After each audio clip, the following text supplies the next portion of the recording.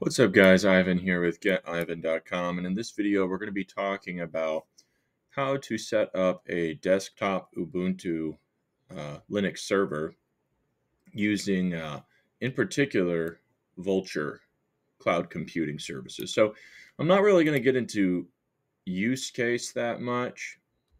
I just really kind of want to show you guys how I figured out how to do this, and then use case could be saved for another video or really whatever you've got in mind. But one of the benefits is that this is like the cheapest way to set up a desktop environment in the cloud without incurring a lot of cost.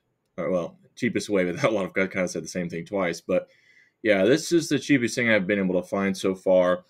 Excuse me. When I first started it, I did look at the OVH a little bit, and I tried a plan there, but then it turns out that everything that's provisioned from OVH is uh, just SSH access oriented. There's no desktop option there, and so I canceled that. And long story very short, and I went over to GCP here, Google Cloud Platform. And I made several instances here. You can see like there's like 10 tasks that I rolled through yesterday, pardon me, before I decided to just kind of delete everything. One of the issues over here was that there are some guides for getting going with a VM on GCP. The problem is that they all say kind of different things, and I was hitting walls at making it work at in different places. Pardon me. Um, this still could be the cheapest thing if you were to use an ISO like in an image, um, and then maybe activate spot instance or a preemptible VPS or whatever to reduce costs. Like that could actually be maybe even cheaper than what I'm going to show you guys with Vultr, but that might have to be saved for another test another time. Like as it is out of the box, I couldn't find a solution that was um, both cost effective and worked up in an expected manner with GCP. So I deleted everything in GCP, and that brings us to Vultr. So the cool thing about Vultr is, for one, I was able to get some support from their service to give me some answers in terms of how this could be accomplished. Let me take a look. It's a little confusing, the differences between some of these things, and they're not properly articulated when you're looking at the back end. The documentation really could be better in terms of, what's what kind of what sets these things apart. And so that would be something to get into more detail about. And there's not as many points of presence with Vultr. They're a smaller provider, kind of like DigitalOcean. So there's certainly some pros and cons between different cloud providers, but the most important thing in this use case for me at the time was just to find something that was going to be easily deployable and cost effective. So that was one of the reasons I looked at Vultr. For those of you who might be into other types of hosting, you may recall in the past I've talked about what do you call it? I've talked about Cloudways. And Cloudways, actually, some of their best plans, give me a second here. Some of the best plans for Cloudways are backed by Vultr as the cloud provider. So Vultr's come a ways. It's not on demand like with GCP. You can turn off the server at any moment, and some things that you provision are, you're constantly paying for those things like the static IP, but or the hard drive. But with GCP, it's really cool because you basically just pay for exactly what you use when it comes to computational resources. So Vultr is not like that. They're sort of like semi-cloud on demand, where you can provision uh, a set quantity of resources, and like whatever you create, that's what you pay for, even if the server's turned off. So it's kind of like, yeah, it's as elastic as on-demand cloud, but in terms of being able to set up infrastructure, but it's not as um, the pricing doesn't work the same way. Like it's more static. You know what I mean? So that's kind of where it's a little bit different. Like when you look at GCP, if you were to pay for it 24/7, it's more expensive.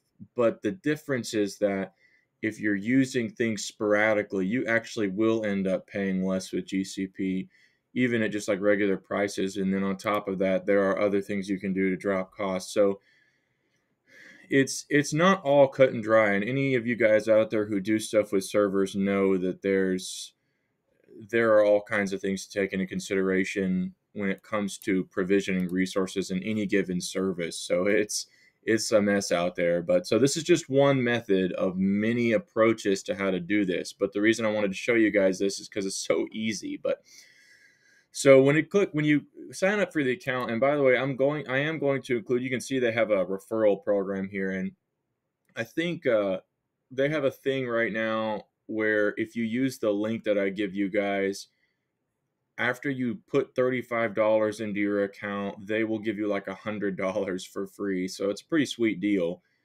And then they'll give me a little bit of cash for that too. So I'm going to put that link below this video. So it appreciate if you use that. If not, it's whatever you want to do. But they do give free credits. So anybody who wants to test this, and they stay in your account. So you want to test this stuff out, use this every once in a while, see if Vultr works. It's really useful. So anyways, when you're ready to go, under instances here, you can click to deploy a new server. And, I'll be honest, it's a little confusing what the difference is between these features here. And actually, that's where the front end kind of helps, because you can see here compute instances with Intel CPUs and 100% SSD storage. Okay, so that tells me a little bit of something. Let's see here. Let's see. All clouds are not created equal. Points of presence. So I would make sure to look at some of this information to try to make sure you know what you're getting into. Fully automated dedicated servers with zero virtualization layer.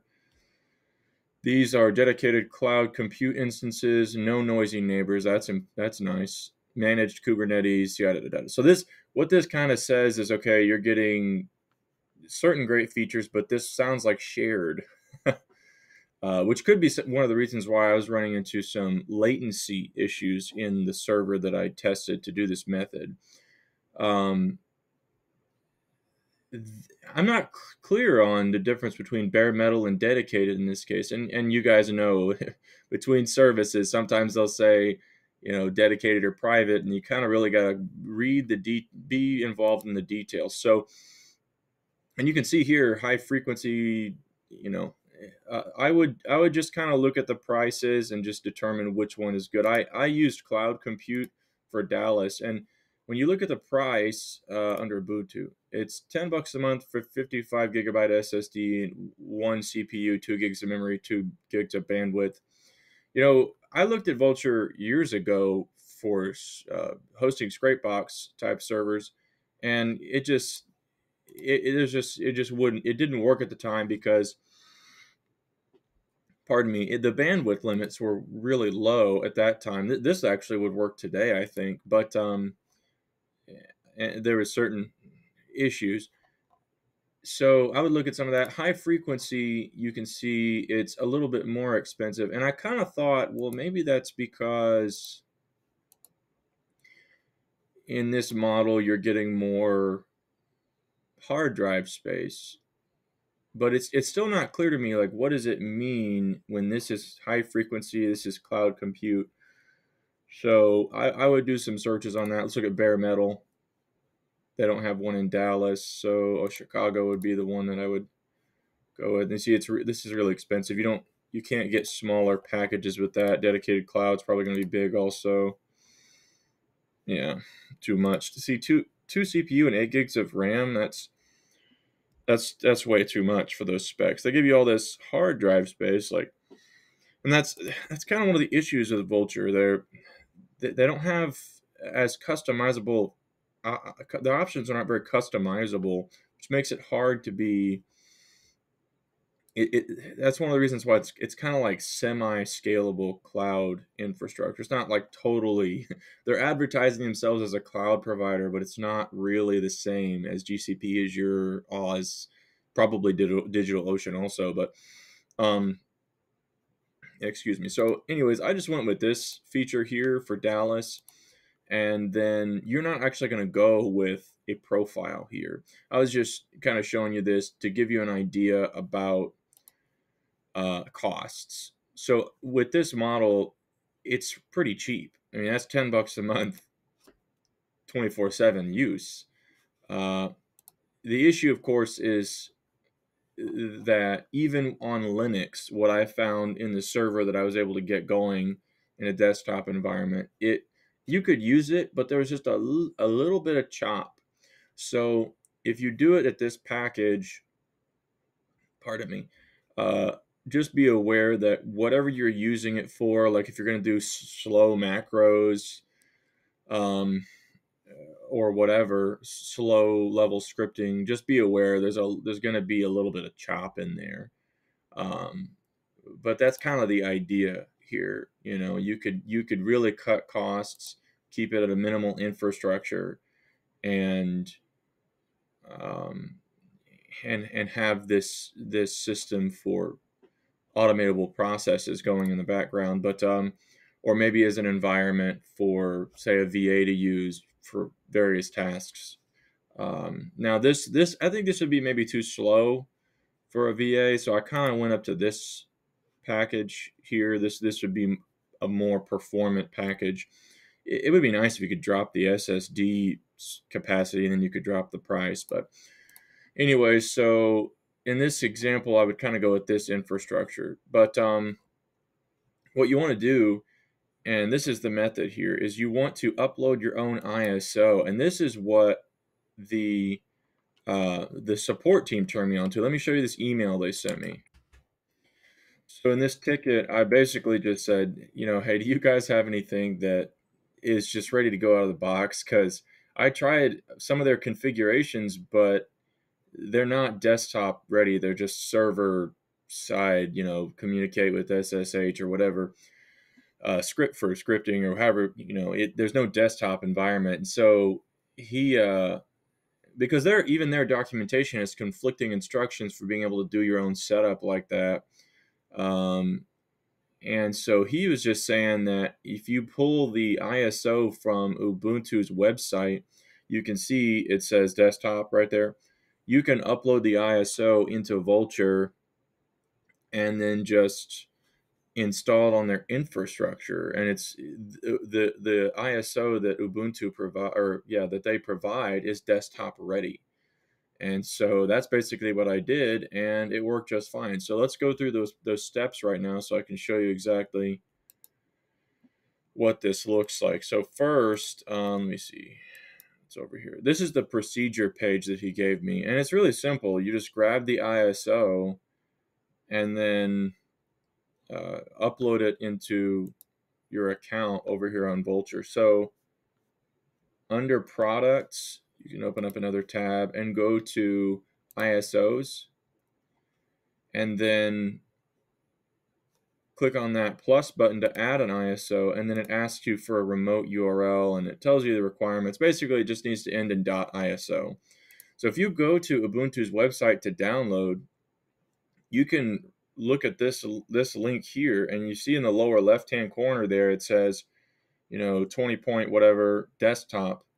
So you want it to, I guess you want it to say desktop in the file name, and that's the LTS, the long-term file, the secure, stable version of Ubuntu. So you can just right-click, copy a link address here, and then come over here to upload the ISO, paste it in, and that's it.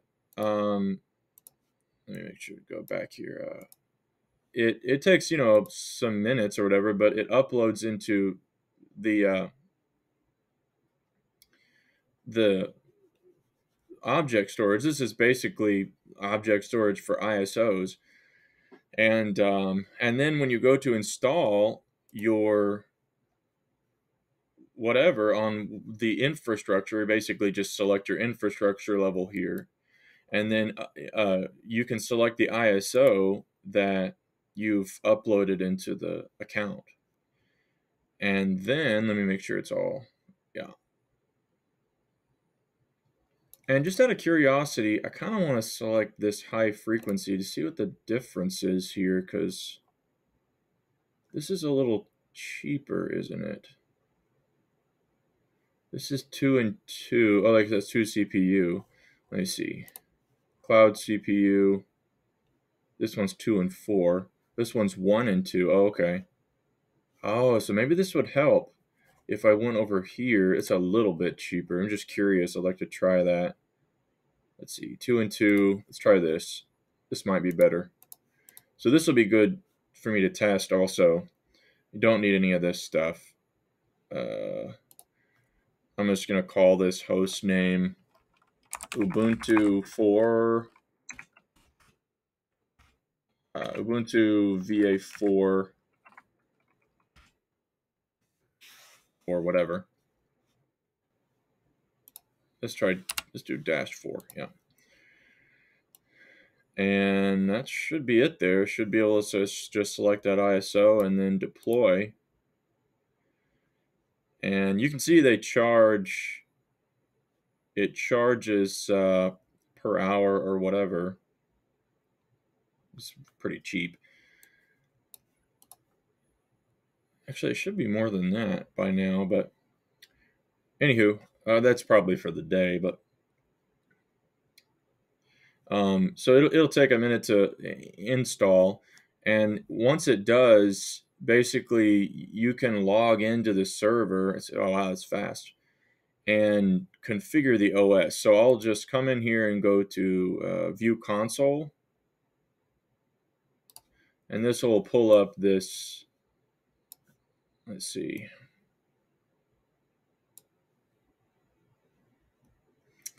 Boot failed, not a bootable disk, no bootable device. Could not read. Just probably give it a second. It might take a second just to load up the disk. But that's basically what the ISO is. It's like putting the install disk into the server, you know, into the computer. And then it'll basically take us through prompts to install Ubuntu. But it only takes a few minutes. Just give it there it is. So now it's checking disks, and we're going to go through these prompts here together.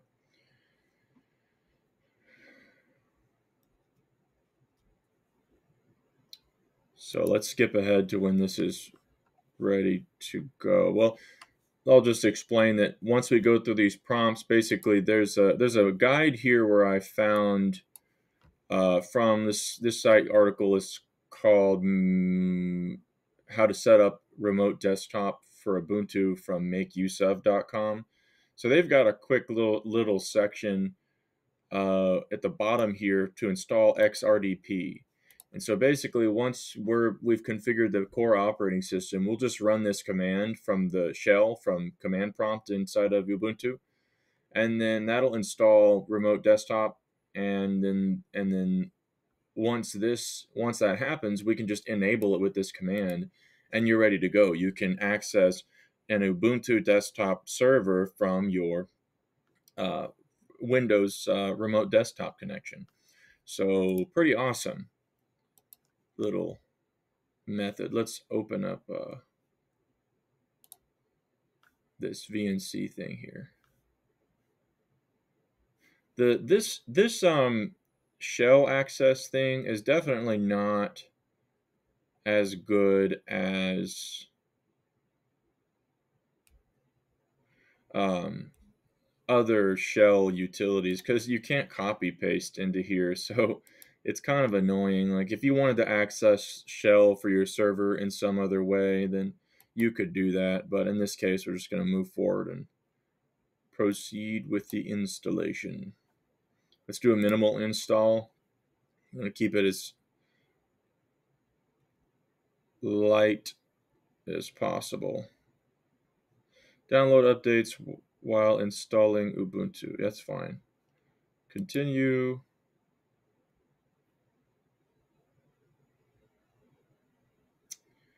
Erase and install. Okay, install. Continue.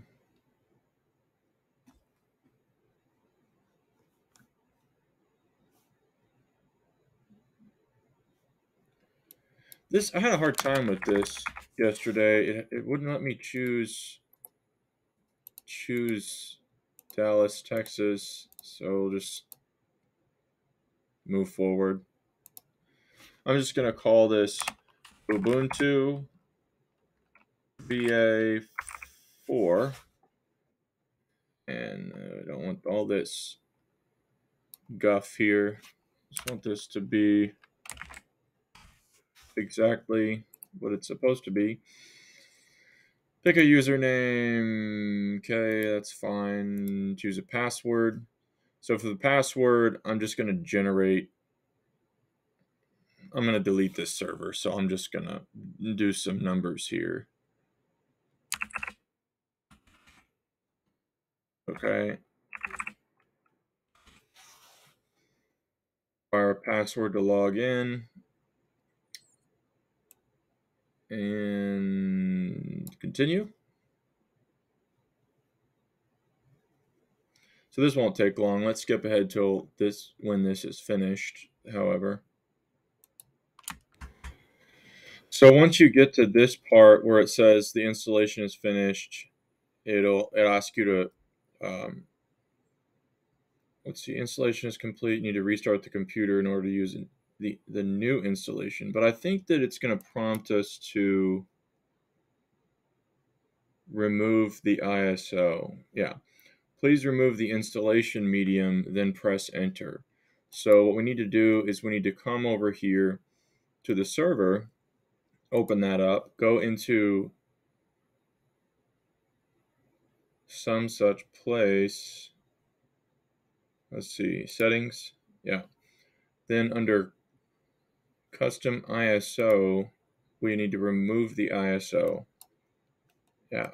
And so that's kind of like, removing the disk from the computer so that it doesn't pull it up when you reboot. So now that that's removed, we can go back to the server and go into, well, I guess it must have rebooted automatically. So we'll give it a second and close this and open that back up by going to View Console. And it should be, yep, it's good to go. So now we have a desktop here. And we'll just click on our user and type in our password. And by the way, if you can't figure out how to copy paste your password, what you have to do is click this little arrow and you have to go clipboard and then you put that in there and click paste. It's a huge pain. It's just this interface they use. They don't let you copy paste. It's really weird. So just keep that in mind if you need to copy paste a complex password. But in this case, I just typed it in. So I'm gonna hit enter there, and it'll log us in. So it might be that dual core here is because with that other plan we could have gotten, was it two CPU and 4 RAM for $20, and this one was 2 CPU and 2 RAM for $18. So you're saving $2. Probably better to get the other package just to get the RAM, but because I'm not sure the difference in those two packages. They really need to put documentation. Pardon me. Anywho, so let's go ahead and skip all this stuff. Let's see.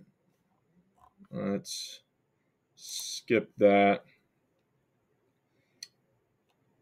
Don't send system info because we're running on bare minimum resources here. All right, ready to go. Let's click done. And let's change the resolution here just to make things look good. So I'm going to click up here, go to settings. Let's go to displays. Change that right now. You could lower the resolution if you really wanted it to, I guess. Maybe that could help it perform better. I'm going to increase it though, just because I want it to be a better user experience. And then you shouldn't really need to mess with a ton of other things. Let's see. Don't want any blank screen. Turn that off. Sharing sound, privacy, applications. Let's put this here. Now under sharing, you might want to turn this on. Let's see, media sharing. No. Can turn that on. There were some tutorials that said you wanted to turn that on for RDP stuff, but I think it might have been in relation to some other app. So, because when I ran this stuff from Shell, it didn't give me any problems. Let's run this software update. Let's see here. Yeah, it said it was supposed to install everything, but let's just do this now, and then we'll do the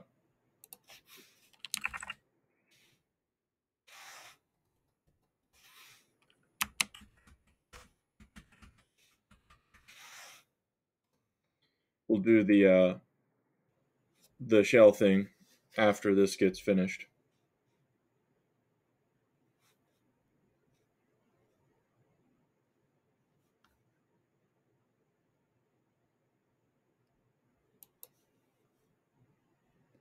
All right. Okay, so to do the shell thing, you can just come up to activities here and then, or click this hash. One of these two areas, just go into the menu and you can click on terminal here, and then you basically just need to paste those commands, which would be here, sudo apt install xrdp. And so I'm just going to come in here, then use our little clipboard utility and paste that in like this. And then you want to make sure to click off and hit enter. You got to enter your password. And if it doesn't show up, don't freak out. They don't show it, allow it to show when you're putting in a password. It's just invisible. So just put in the characters or paste it and then just hit enter. It's invisible. And then you want to hit Y for yes, I want to install this thing, and it'll go through its thing to install. And once you get this pending line like that again, then it's finished. So then we're going to go back and grab our other command to enable the remote desktop connection thingy and do the exact same thing. Paste in the clipboard. Oops. Someone entered some stuff in there. That was interesting. So then let's paste. I did not see anything. Let's try that again. Paste. There it goes. And then click off and enter.